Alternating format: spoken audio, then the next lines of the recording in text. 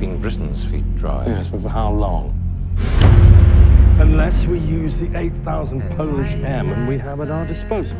When will all these training exercises stop so that we can get into the real action? You're not ready. What am I supposed to tell my pilots who don't know if their families are alive or dead? And what happens to the Poles? They all die. And you don't care.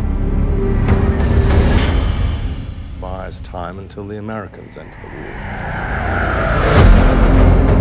Tu, panowie, jest kawałek, być może ostatni kawałek wolnej Polski. Tu jest polska armia, panowie.